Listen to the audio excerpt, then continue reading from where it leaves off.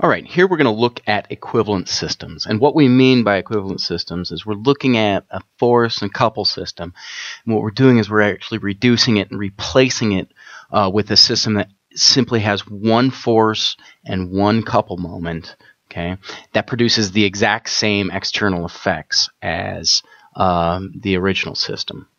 Okay, and what I mean by exact same external effects is any reaction forces would be the same regardless of which system you have on there.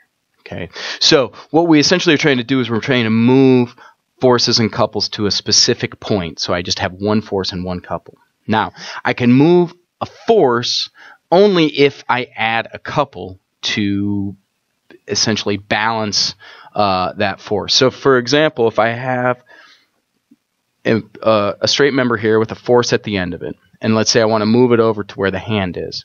Okay, at the hand I can place a downward force and an upward force, okay, with no change in the system, right? As far as the total force going, they cancel each other out, right?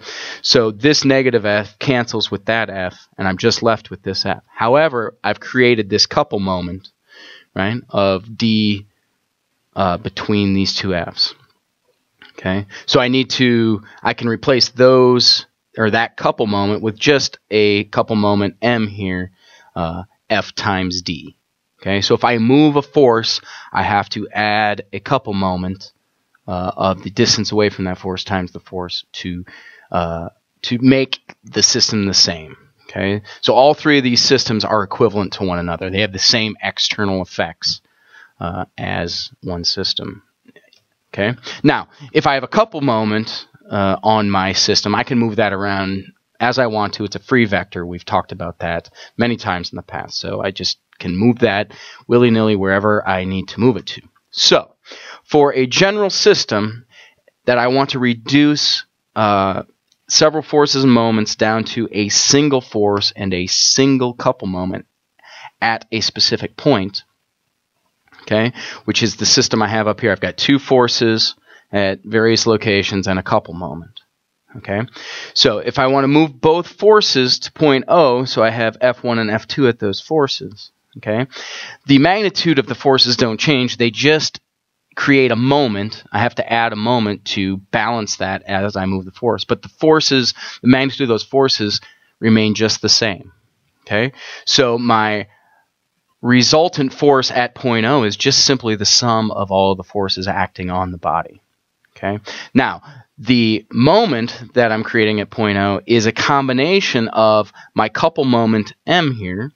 I move that, and that's a free vector. I can just add that in. So it's the sum of any couple moments plus the sum of any R cross Fs, which I have two here, right? Because I moved F1 and F2 to point O. So the moment of 1 is R1 cross F1, and the moment of 2 is R2 cross F2.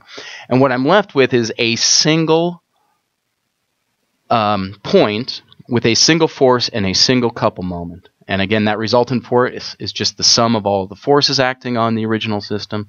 And this couple moment is just the sum of all the moments, which include both the couple moments and all the moments created when moving the force from its point to the new location.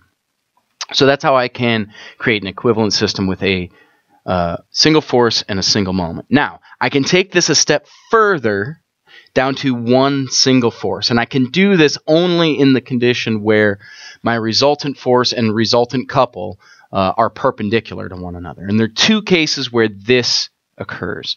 The first one being a coplanar system, where all my forces are in the same plane, such as I have here. I've got four forces. They're all in the XY system. Okay, I move those to point O, so I just sum up those forces, but each one of those forces creates a moment as I move it. Okay, but that moment is all in the clockwise or counterclockwise direction, the K direction. Okay, so that moment is coming out of the screen. Okay, the force is in line with the screen, so they're perpendicular to one another.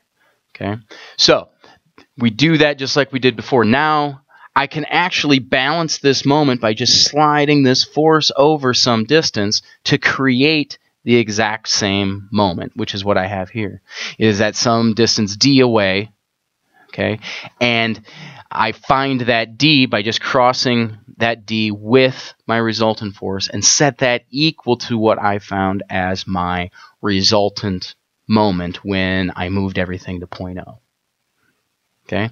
The other type of system that we can reduce down to a single force at a specific location are parallel force systems, where all of the forces are acting in the same direction, like I have down here. All the forces are acting in the Z direction. Okay. Now, moving all these forces to point 0, I just sum up all those forces, get my resultant force.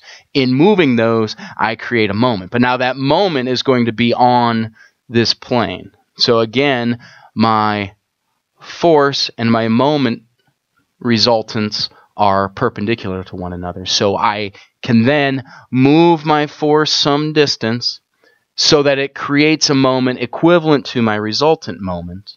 And I can calculate just the same way. I set that resultant moment that I calculated when moving everything to point O.